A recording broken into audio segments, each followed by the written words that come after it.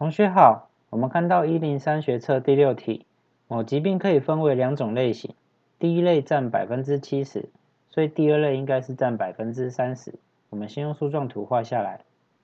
其中第一类可借由药物 A 治疗，每一次疗程的成功率为70%，所以失败的几率应该是30%。而且每一次疗程的成功与否互相独立。其余为第二类，药物 A 治疗完全无效，所以失败的几率是100%。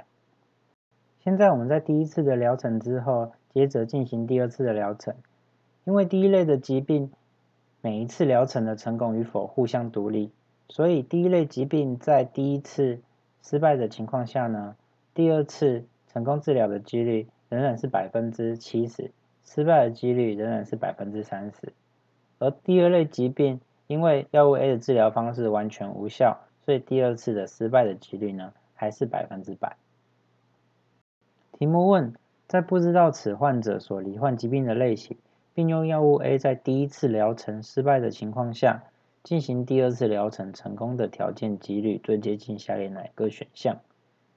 那我们就去假设 T 是第二次疗程成功的事件， S 是第一次疗程失败的事件。那所求就是这一个条件几率，就是在第一次疗程失败的情况下呢，第二次疗程成功的几率。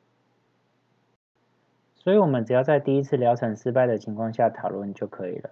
分母就放第一次疗程失败的几率，所以是 0.7 乘 0.3 加上 0.3 乘上1。分子就放第一次疗程失败而且第二次成功的几率，所以是 0.7 乘 0.3 再乘上 0.7。化简一下，可以得到大约等于 0.288，所以我们答案就选 B。